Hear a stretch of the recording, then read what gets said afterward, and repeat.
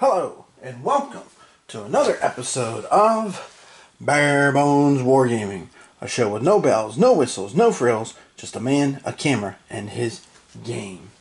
This episode, we are continuing with our playthrough of the Peloponnesian War, 431 to 404 BC, published by Victory Games, designed by Mark Herman from way back in the early 90s, as you can see there on the back. The Victory Games kind of deal. So, now last time we basically, our whole video focused on the operations and combat phase. So this time around we're going to be focusing on the rest of the turn and also setting things up, showing you how the mechanism works to determine whether you as the player are going to be switching sides or not, and then actively playing the opposing side. So, next step in the turn is the rebellion phase. Okay, now this particular game so far, we do have some rebellion issues. So let's take a look at that here, and then we'll focus on what happens with some of them. So we do have a rebellion down here, just in, see, years ago when I was teaching and I did the ancient Greece, I had a student whose parents were Greek, and I had the mom gave me a whole list of how to pronounce all these things, and I don't know what I did with it. I think that was Evoi, I think is how you pronounce it, Evoa or something like that. But anyway, we get that one rebellion there, which is a problem.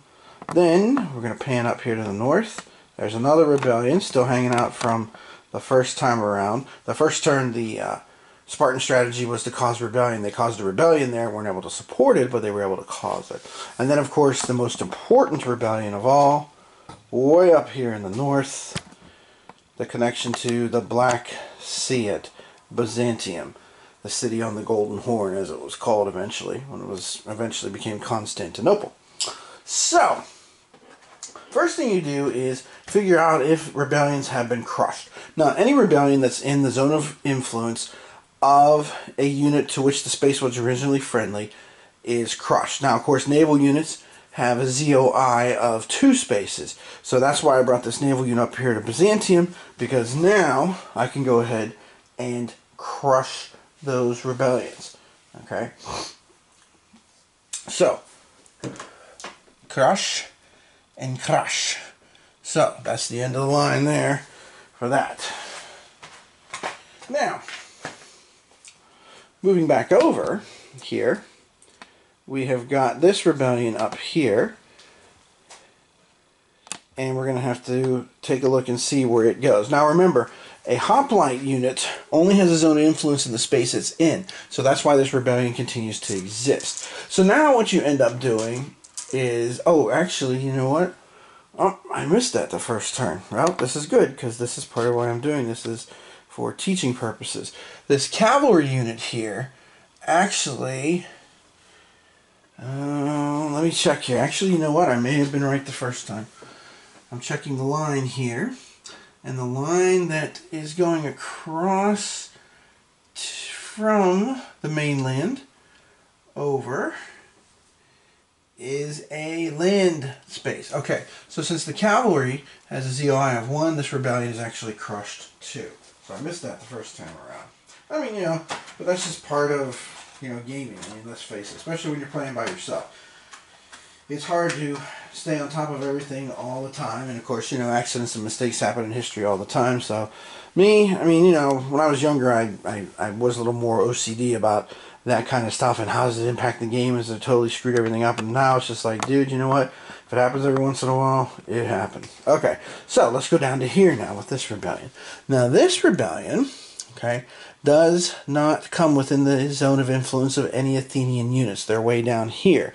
Okay, so this one we will see if it will spread, all right, to other places. Now, if it's trying to spread to a space that has a zone of influence of a friendly unit, you get to add 2 to the die roll. Otherwise, you need a 6. So in other words, rebellions don't necessarily spread very fast unless, of course, they're being supported or stoked, if you will, by one of the sides. So we'll just go ahead and start with this connection up here, And basically we have 3, so we could change this ravage space into a rebellion one. So let's take a look here. So we have a 3,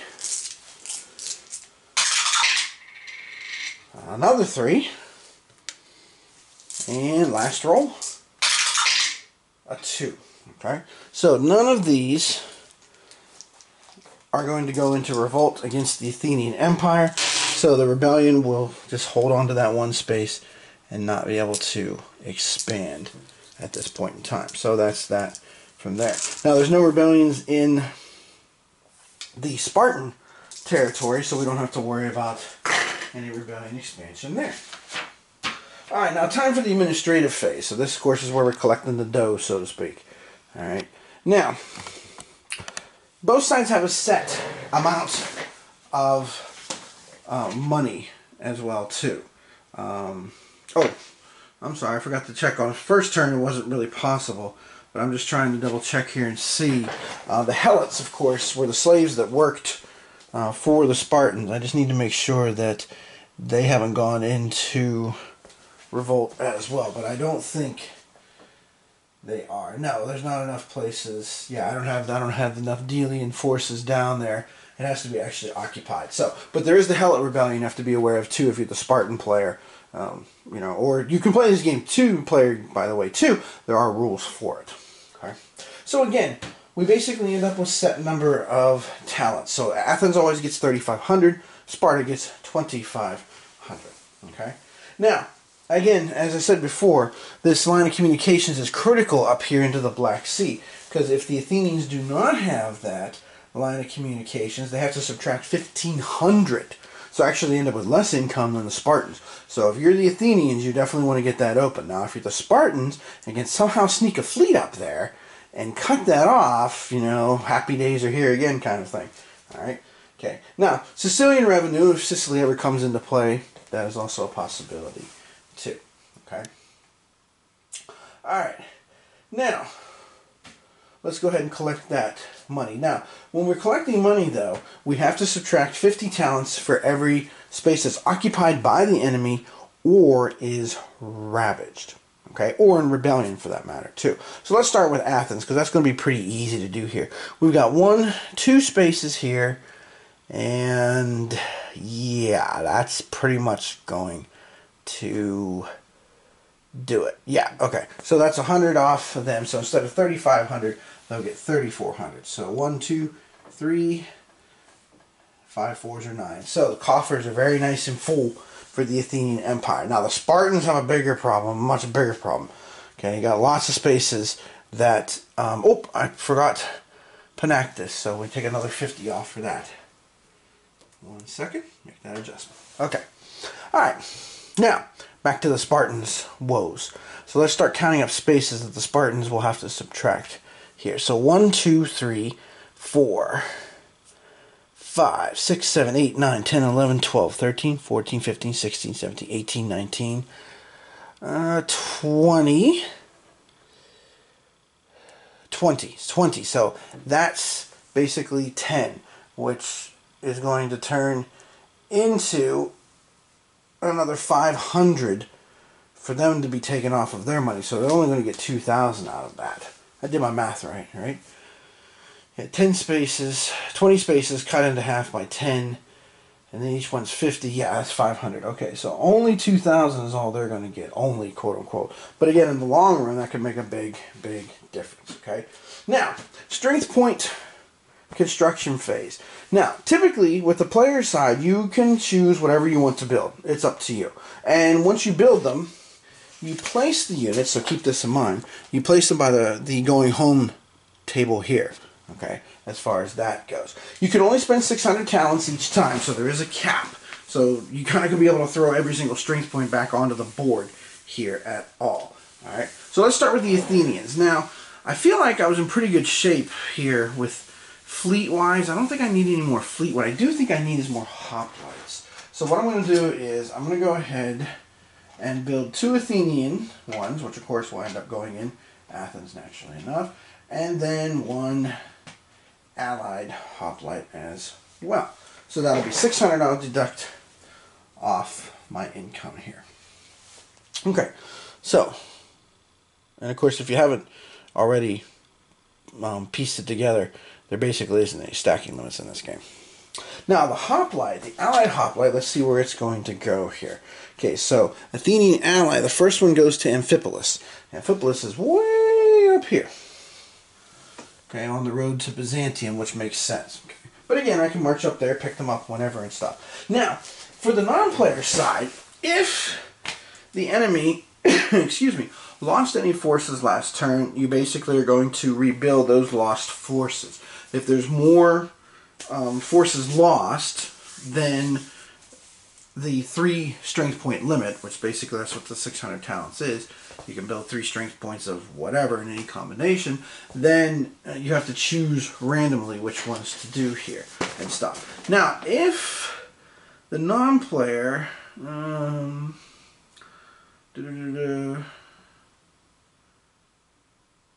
so it doesn't say anything here. The non-player side may only build units same kind and the same number as those which were lost.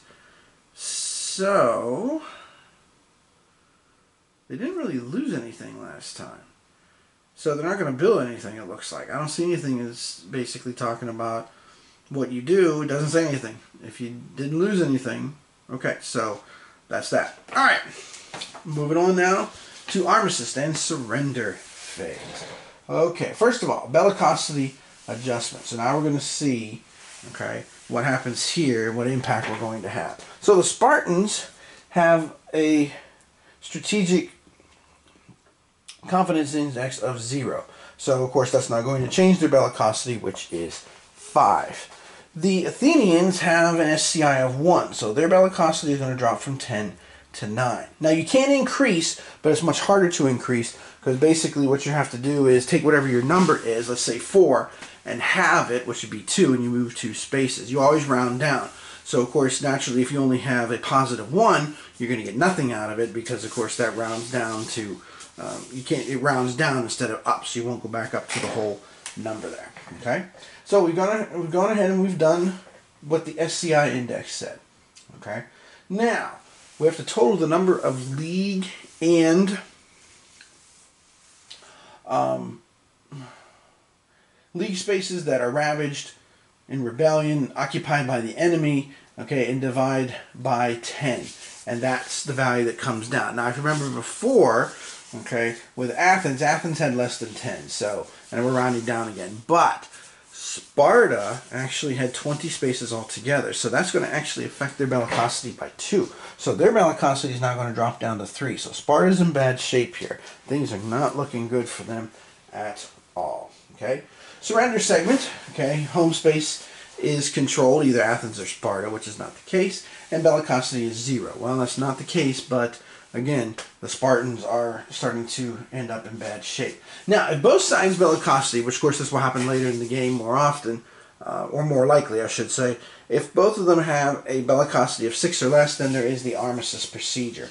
The armistice procedure is basically, from what I understand, with the rules, it's basically like the Nicene peace, because if Nicias is the commander that's involved, or was one of the commanders of that turn, it can affect things, how long the peace lasts. So basically, you only do that if both sides have 6 or less on their bellicosity, which is not the case right now, because although Sparta has 3, Athens is actually sitting at 9. Okay? And then once you've done all that calculations and stuff, then you remove all the ravaged markers. So let me go in here and let's yank out all these ravaged markers. There's lots of them. Okay, and of course, don't worry, there's a ton of them provided with the game, so it's all good.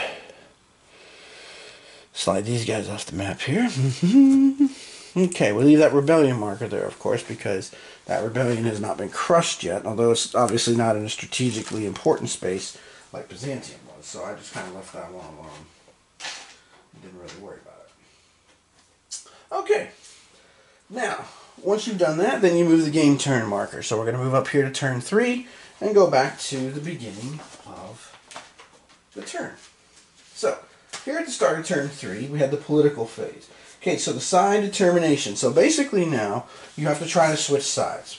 Okay, if the strategic confidence index, so not the bellicosity, but the SCI, okay, if it is 0 or a positive number, you're going to roll a die, add that, and then end up switching sides if it's 6 or better. Well, actually with Athens this is -1, so I'm not going to end up switching, oddly enough. Even though Athens is way ahead on the bellicosity, I'm not going to be switching sides here. And again, I admit, you know, with my approach to the game, my tweak that I do, this is a danger that can happen because it's not the bellicosity that determines whether you're flipping sides or not. It's all about the SCI. And for this particular one, because the Spartans did win the battle that went on there in the siege, they were able to make Athens have a negative SCI. So I'm not going to be switching sides here. Okay. Now we have the random event segment. So let's roll the dice, see what we get here for a random event. So the random event is a 9. And the random event table is on the inside of the folder where the post-combat movement table is at. So let's open this up. Sorry. Alright, so number 9. So King Peridocus of Macedon changes sides. Okay? So Paladin Macedon change sides. Athenian Spartan SPs are removed to home spaces. All allied SPs are converted to the other side. And this can happen ad nauseum. Okay? So that means all that cavalry that was up there in Larissa, right? No, Pella and Macedon. Sorry, not Larissa, but up here in Pella, this one strength point is going to flip over. Now, of course, that could be an issue, trying to travel through there now. So, I mean, for Athens, it's kind of a minor inconvenience. So, yeah, it's kind of more a random event that's not a at this point in time, okay? Now, the Delian League Rebellion segment. Now, this is a little more serious, okay? If the Athenian SCI is 0 or a negative number, I did have -1, then we're going to have a rebellion in the Delian League. So, people get rowdy. Got to keep that empire under control. Let's see where it's going to be this time. If I'm lucky, it'll be a place where it'll be easy to quell and not have any problems. So I rolled a 4. So again, for this particular thing, it's just like if you rolled a random event 8 here. Okay, if you see the oligarchic rebellion. So this is going to be, oh, that's crazy.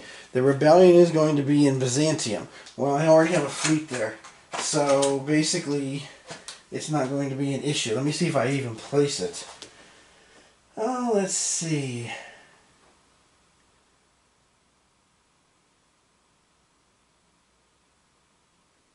Okay, so actually I have to generate a space that is not, it says here, because Byzantium is occupied. So now I drop down to the next possible spot, which is already in rebellion. That's the one that didn't spread last time for us. So now we're going to Ephesius. And if I remember correctly, Ephesius is on the Asia Minor coast here. Let me take a few seconds to look.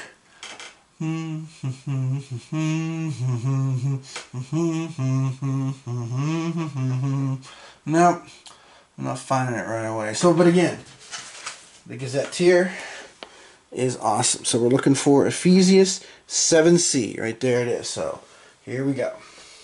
So C7. Bingo. No, I was looking in the right area. There it is. Okay, so here's Ephesius. So we'll go ahead and focus on this area again. So, you know, so you see how all this works. So now, potential rebellion. Now, once you place the marker there, and to see, oh, actually, you know what? That might not work either because there's these fleets here. That's 2 spaces away. Let's see. All occupied by. So actually, I can place it there. Okay. But it can't spread to a space that's occupied by an enemy force. So it's not occupied. Now later on, if Sparta does not support this rebellion, then that naval unit will be able to crush it when we get that far. But for right now, let's see if they get all rowdy and where they go. So here we go. There's a lot of spaces here that connect, ooh, to Ephesius. And look at that, right off the bat. Somebody's rebelling. Let's see. Nope, nobody there. Let's see, down here. Nope. Nothing there. And we got one more spot to look at. Oh, Well, well, well, well, well. In the immortal words of James Brown, well, well, well. Alright, so we did have a rebellion spread over here at Ephesius. Now the good news is I do have a fleet already in place to do a zone of influence. The bad news is, of course, if the Spartans decide to send anything over, and of course, obviously, if I was actually playing this as the player side active, this would be a golden opportunity to really mess things up for the Athenians. But as it stands, well, I won't be able to... Let's see, that is... Yeah, I won't actually be able to crush it with this fleet. I'll have to get somebody over there to deal with that problem if I want to get rid of it. Okay, so that's that. Alright, so the Delian League was a little looser than sometimes I think is portrayed in other histories and stuff. So we got the Delian League done. And now we do the leader selection segment. So, reach into our lovely cup. We got a cup for each group of leaders. So the first leader for this time around I choose is for Athens, Thassalus. I think that's how you pronounce that. He'll be ready to roll. He's pretty decent. As you can see, he got a 1 and a 1. So he's, you know, pretty competent individual. Pretty competent strategos. And for the Spartans, oh, they have Bracetius. So whatever they're going to do for their first operation. And remember, both sides are always guaranteed their first operation. After the first operation, then it's kind of potluck, so to speak. Okay? So he'll be there ready to roll too. Alright? Okay. Alright. So we did the leader selection segment, now strategic planning phase. Now for the player side, you can basically do whatever you want. I mean, you know, you can move units around, do whatever, you know, no big deal. Okay. For the non-player, alright, side, if the SCI was negative, okay, or let me check if it's 0 too. I know if it's a negative number. Let's see. If the non-player side is positive and didn't switch sides, it follows it. But if it's 0 or negative, switch. So we're going to go over here now to the Spartans who tried to attack Athens. And granted, you could argue that, hey, you know, that was pretty successful. But actually not as successful as it might seem because I got to switch sides, switch strategies here now. Because it's kind of succeeded, but not exactly. So, and you can't do the same strategy twice, so we're basically looking for 2 through 6. And we're going to get a 6. So now, Sparta's going to change their strategy to attack an Athenian ally, which actually is pretty good because, you know, it's decent-sized forces. They could cause some problems here. And one thing in this game is if you can win some sieges, you know, as you saw from the last video, sieges will help boost you pretty quick, both economically and also militarily as well, too. So they have changed, and now we reset the SCI to 0 if it isn't already at 0, and now we are ready once again to do another operations phase. Alright, so, tell you what, I'm going to go ahead and do, just want to see what Bracetius is going to do. You know, see what the Spartans might be able to do here. I think what I'm going to do, though, with the Athenians is this thorn in my side over here. I don't want these guys over here bugging my Athenian empire. So I'm going to go ahead and activate here. And I will need 4 or more strength points to lay siege to this place because there is a Spartan soldier there. So I'll go ahead and do that. I'll mobilize 4 Athenian hoplites.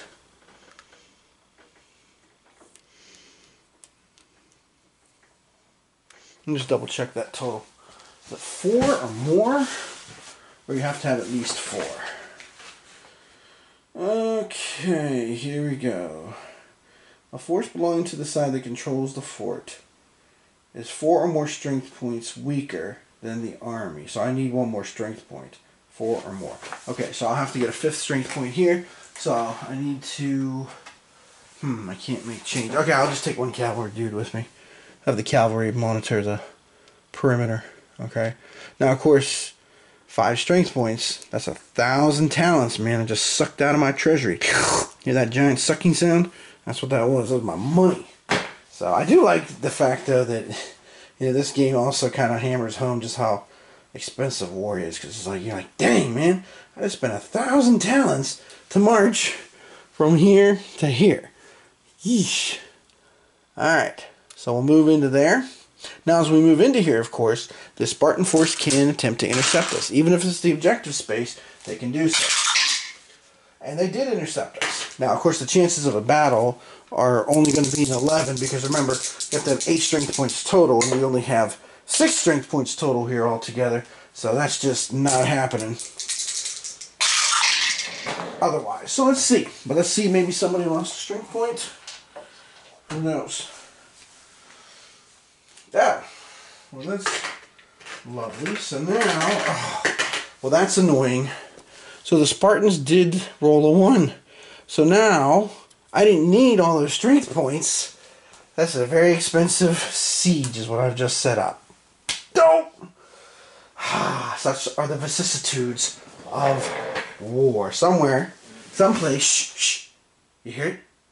You hear that laughter? Somewhere Clausewitz is laughing, going, "Blah!" Look at that. Yeah. Prime example of what I was talking about. Speaking of Clausewitz, I need to read the biography of him by, hold on, let me see. It's right here on my shelf. By, Roger Parkinson. I picked it up, used bookstore, probably a year ago. Too many books, too many games, too little time. So anyway, that was unfortunate. Now let's see here what the Spartans will do. So first things first, we got to roll and figure out what region they're headed to.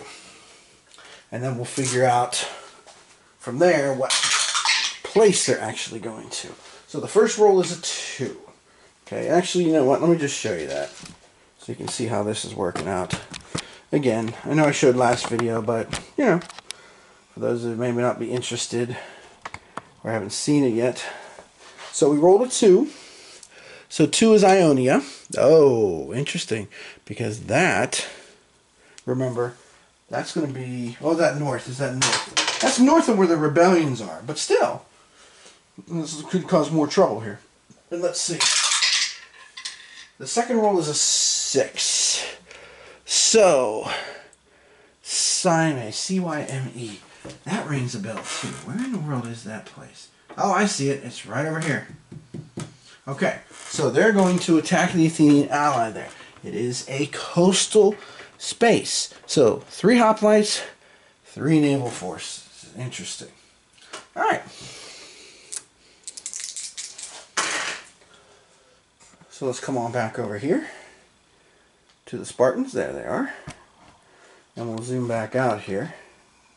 And then we'll follow our Spartan friends as they attempt to get to there. Okay. Now, the 3 Spartan hoplite infantry, remember, don't cost me a thing. Because they're, well, Spartans. But it will cost me quite a bit to get these 3 naval units going. Okay, 3 times 4, that's 1,200. Woo! So, that drops the coffers by quite a bit. But at this point, Sparta is kind of getting desperate because they are really, really behind as far as the war goes. Alright, so let's try and find a good route for them. Obviously, they got to slip past the Athenian fleet at Piraeus, so that's a bit of a problem. Now, fortunately for them, Brasidius does have a +2 tactical modifier, so if they are intercepted, they do have a chance of managing to get through. So, alright, so here we go. We'll start tracing our route. La la la. Sorry, I don't know how Pee Wee Herman suddenly ended up in the Peloponnesian War. La la la, la la la la, la la ha ha. Okay, now interception here. So let's see what happens. No dice. Okay, moving into this island space here, which is like a choke point for the Spartans wanting to get anywhere. Oh, the luck is holding. It's a 2. Alright, so here they go to here, but remember, zone of influence is 2, so 1, 2. So the Athenian fleet, they heard the stories. They're like, dude, somebody's moving. Oh, it's another 2. Holy smokers. Alright, well, I gotta get my ravage markers out now, because those bad boys just slipped through. Alright. So, Ravage. Ravage. Now, let me see where I'm going to go next here now. And I got to try and slip past these dudes over here at Chios. This is my next problem. Trying to get to... well, here, I'll show you where I'm going. Because I know I said I found it. Boom, right there. We'll use my red block. So I'm trying to get to there as the Spartans. A very appropriate red, right? Let's see. Well, again, the shortest path would seem to be here, here, here, here, here. So I'm going to try and go right past that fleet. That's right. You know what? Sometimes you got to grab the bull by the horns and challenge him. So, come here, you Athenians. Come get some. Now I brought... Okay, I'm just bringing in too many people. Now I brought Duke Nukem in shortly after Pee Wee Herman. Okay, so here we go. Right into here. Now again... Whoops, sorry. 2 spaces. 1, 2... So they will indeed be able to potentially intercept. Although the guys at Piraeus, well, we saw what they were doing. Sleep at the wheel. Holy cow! What is the Athenian fleet doing? Nobody. Athens or her allies. Nobody is paying attention. Who is minding the mint? Unbelievable. So, and once again, the Spartans doing their best impression of the Commodores. Sail on! Holy cow! This is crazy. Look at this. Look, I should start putting these on the map as like following the path here. Let's get over here and zoom in a little bit because this is crazy. Oh my goodness. So that's a 2. Alright, so now the Spartans are going to boldly sail right past Chios. Woo! Here they go. Is anybody paying attention? Hey! Well, my Pink Floyd question was answered. Is there anybody out there? Yes, there is. Okay, so we do have a 4. So let's see what kind of chaos may come out of this skirmish. Ooh! Almost a battle. Okay, but we're not going to have 8 strength points. That's not going to happen. But we did roll a 10. So that was PDC. Okay? But the intercepting Athenian ally fleet is only 1. Remember, we only have 3 Spartans. That's 4. So, no dies. To quote Jeff Spicoli and his friends. Alright, but again, 2 spaces away, can still be intercepted. Oh, no, it can't. I should go, I guess maybe now I should flip over to try and go from one Pink Floyd to another. Yeah. Hello, is there anybody in there? There he goes. Look at Versidius, man. He is the man. And again, you gotta be kidding me. 2. So he actually made it all the way to his objective. Wow. Wow. That's wow. Hokey spoons. So he's able to go there and lay siege. Well, eventually, later on. Alright, well, that was fun. Did not see that one coming. Usually I can't get the Spartans past Piraeus. Because Piraeus here... Well, actually, you know what? There's only 2 ships there. Huh. That's my own fault. I should have brought some of these ships back.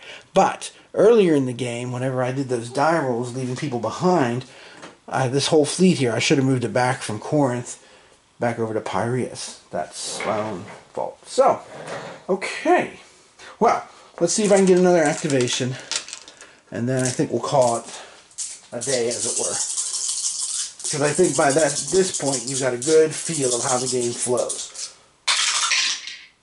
Whew, that was close to a 5. I was going to say, all those low die rolls. So I'm going to end up with a 6. Alright, so now the question becomes, should I go after my new friend, Versidius? I think I'm pronouncing that right. If not, I do apologize. Who I got?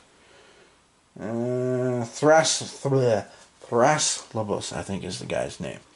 Okay. So I could go after him. And maybe I should. Oh! But, well, actually, that's not a bad idea, because then if I go after and get the Athenian ships that are in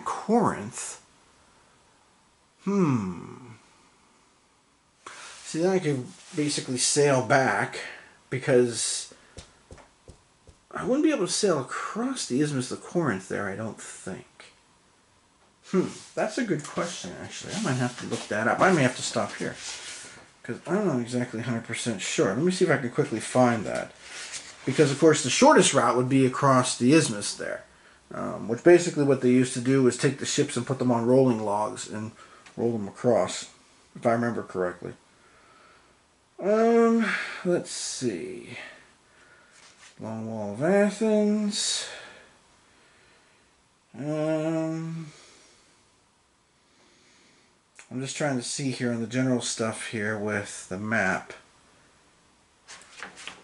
if there is anything. I know there is something about Corinth. I just can't remember. It's not on the map key, is it? Let's see. Corinthian Isthmus Sea Rules. Well, that doesn't have it. I'm not sure where to see it right now. Let's look under movement. Let's see. Here we go. Corinthian Isthmus. Alright, can move across the Isthmus of Corinth if the moving side controls both spaces. So technically, and again, this is one of the things where I hope in this new edition they'll kind of clear this up. So technically now, if I want to go get those fleets, I have to go the whole way around the Peloponnese, which means I can ravage all those spaces, which means I can basically break Sparta, I think, here on the third turn. It is theoretically possible I could pull this off and end this thing right now. So you know what? Hey, it's war. I mean, yeah, okay, I could go ahead and do a different operation and postpone this one if I wanted to. And of course, you know, playing solo, you can always just make two choices and roll a die too and be like, okay. You know, again, what I mentioned last video, pretend the Action Channel and stuff is going on, the political fighting, and hey, here's the way this goes. But, strictly by the rules, I can get away with this. So, I'm going to do it. So, I'm going to go ahead and I'm going to activate 4 Athenian hoplites. 4 times 2 is 8. That's 800. So, I do have to be careful here now, though. Let's see. Although the Athenian treasury is in pretty good shape. Okay, so now we're going to march over here to Corinth. And along the way we'll ravage these 2 spaces here. Again, causing more trouble for the Spartans. So they better hope that their little adventures here pay off. Because if not, I should be able to win this just based on ravages alone. And I'll pick up some of my fleet here. Actually, you know what? I'm going to pick up all of my fleet. So 4 times 4, that's 1,600. So I'm going to spend another 1,600 talents. Again, a whopping amount of my budget. So let's see, 14 minus 6 equals 8. That drops me all the way down to 2,800 talents. And I'm going to go ahead and continue on my way here, ravaging the Peloponnese as I go. Because I'm basically going to sail here, ravage this place, sail on this way, come down around here, where, oh, this should have had it removed, but it's, you know, it's back for obvious reasons. Now again, there's nobody to stop me, because there's basically almost no Spartan fleet, allied or otherwise. So I just can keep sailing around here. I need some more ravage markers, so I'll just pause there and grab some more out of the tray.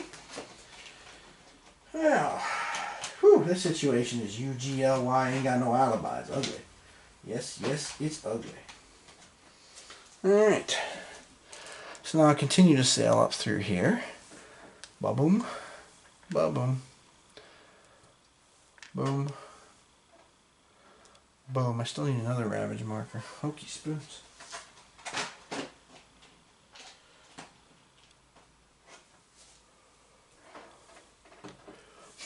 Did I stop in Piraeus and pick up some more? I got 4. They only have 3. Nah.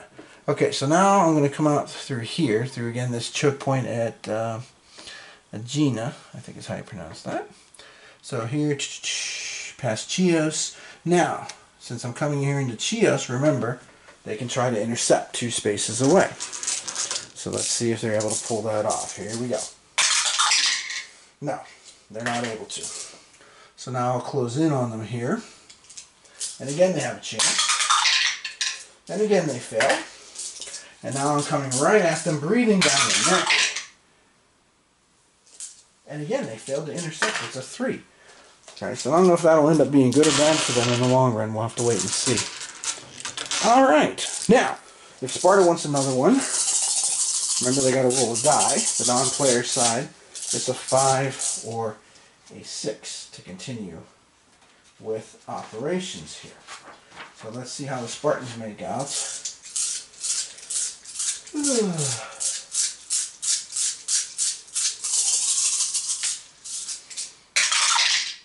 No, it's actually a 3. So I'll tell you what, I'll end this video by letting you know what the Spartans are going to be up to. So let's draw the new leader. And the new leader is... Well, he's not much of a strategist, as you can see there. He's got a -1 rating. That's alright, he's a good tactician. He's got +1. So let's see where they're headed to. To attack an Athenian ally. And I'll mark it for you on the map. And that's where I think we'll call it quits. So, the first table, they are on their way to the Hellespont. Ooh. Ay, ay, ay, ay, ay, ay, ay. Where in the Hellespont? Let's find out. So, Hellespont, Sigeum. I don't know where that is. Well, I know where the Hellespont is, so let me take a look here quick and see if I can spot said place. There it is. Ooh, well, I'll say this much for them. They're definitely being consistent going over there. Okay. Alright. So, final thoughts on this. I am looking forward to the new edition. I will say that. An edition that has been, 30 years basically in the making. And again, according to the latest GMT info on their website, it should be out sometime next year, which makes sense because Mark Herman's stuff is always sought after. And quite frankly, I've enjoyed most of his designs. There's been a few of his designs like Gulf Strike I felt was a little too detailed for my taste. But, Washington's War, I have Pericles over on the shelf. I feel like I have some other Mark Herman designs too. Oh, Churchill. I have Churchill. I'm looking forward to Versailles 1919. I don't know if that's coming out next year or not. I think it is actually. But so I do have a handful of Mark Herman stuff. And when I used to play set piece battles, I did enjoy the Great Battles of History series, which I know he had a hand in as well. So my point being that I'm looking forward to the new edition. I like this game. It's got good swings. It's not overly detailed or complicated with the strength points, with the strategy matrix. I think it's all very clever design. It runs very smoothly once you get used to it. And obviously you can bang out turns a lot faster than I do in these videos, but then again, I'm explaining things too as well. So, I'll just end by saying this. This has definitely been worth my while. At one point, I actually had to track down a second copy because I was kind of wearing down the counters on this one a little bit, which I've only done with a few games, so that says a lot right there. But, this is the kind of game that I try to play once a year. Now, that doesn't always happen. I haven't played this game since 2015, so it's been 3 years since I last played this, which, that's one nice thing I like about Board Game Geek and being able to record your plays, is you can go back and, you can be like, oh yeah, I just played this then, or, you can have a Scooby-Doo moment where you're like, righty, re-rears? So, which is pretty much what happened to me the other day. I'll close by saying that if you want more detail on this, beyond the videos, on Board Game Geek, I have posted both a written review and a written session report I did a long time ago. I want to say maybe 7-8 years ago at that point. That was when I did them. But you can check those out if you want some more detail, or if you'd like to see a session report, a series replay done in fair amount of detail. I did list things out. It's pretty lengthy, but if you're looking for like the old style general, replays and stuff, it definitely would be up your alley. So I do recommend this if you like the ancient world, if you like Mark Herman's designs. Oh, I know where I was going with that before about Mark Herman. It's getting kind of late, and my boys were tuckering me out today. You know, three-year-old and a 3-month-old will have a tendency to do that to you. Well, my point being that the new version of this game is already over 1,000 pre-orders, so including myself, because I have loved this, but I'm also very, very curious and very interested in getting the new version of the game. So if you like ancient warfare, particularly ancient Greece, you should definitely check this out. This is the conflict that you don't see given a whole lot of attention to, although I do know there are a handful of games about it. But prior to, back in the day, this was one of the few games that actually covered this conflict in detail. And again, I can't recommend highly enough if you're interested in the history of this conflict. I cannot recommend the Kagan books highly enough. Again, if you want, a nice overview and analysis of things, the origins of the war and the preservation of peace is an excellent book. If you want just kind of a good narrative overview, there's a single volume that he did. And then if you really like ancient Greece and you're really into it, he did, I believe there was 3 volumes. I don't think there was more than 3. But he did a 3-volume set, very detailed, very interesting though too, covering the whole Peloponnesian War. So you can also check that out as well. And I personally find his style to be, both scholarly and readable at the same time, which is not always an easy trick to pull off. So, again, Peloponnesian War, a lot of fun. Have a lot of good time. I've had a lot of good times with this game over the years. So I do recommend it. And if you like what you saw here, I would recommend signing up for the new version, because the old version, one of the problems is that it's very expensive on the secondary market. Maybe not so much now because the new version's coming out, but still, you might as well go for the new version if you don't have the old version. So, if you like what you saw on these videos, head over to the GMT website and pre-order.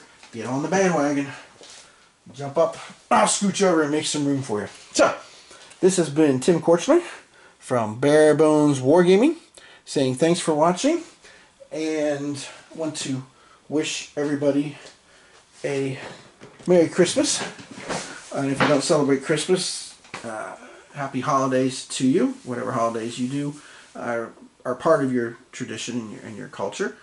And a Happy New Year to everybody. And I will see you again in 2019, because I don't think I'll be doing another video between now and then with all the family things that'll be going on this year. My 3-year-old he just had his birthday a few weeks ago, and he is definitely into when you hand him a present now, unlike last year. It's very funny to me. Unlike last year, this year, all you have to do is hand it to him and be like, this is for you, and whoosh, that wrapping paper is off. Last year you still had to help him, but this year, man, he is on it. And he's recognized Santa Claus, too, on different things, movies and TV and stuff. So it's cool. I'm kind of digressing here, I guess, but it is kind of fun because, those things that you don't necessarily remember yourself when you were that little, one of the cool things about kids is you actually get to see that, and then, it's kind of neat because you're like, oh, man, I did that too, didn't I? Yeah, obviously did. We all did at some point. Well, in terms of, maybe not the specific example, but in terms of the general wonderment and, exploration and learning about things, we all did that. So, again, thanks for watching. I will see you in 2019. Hopefully, the next video I'll be sharing with you, it will be the Pacific Tide game coming out from Compass Games. Still just says January 2019 on their website. No specific date, but I did go on Board Game Geek and on the discussion board and asked the designer, nudge, nudge, do you know what day it's specifically going to be released? Because I have been looking forward to this game for quite a while. So hopefully that'll be the next game I'll bring to you sometime in January 2. I also intend to just kind of preview coming attractions here to wrap this video up. I also intend to bring you, it's to some extent, I'm not sure what yet because I got to see the actual game, but I missed on the Kickstarter on Thunder in the East, the new Frank Chadwick Russian Front game, because I can never get enough East Front games. I did miss out on it, but I did pre-order it through one of the online gaming stores.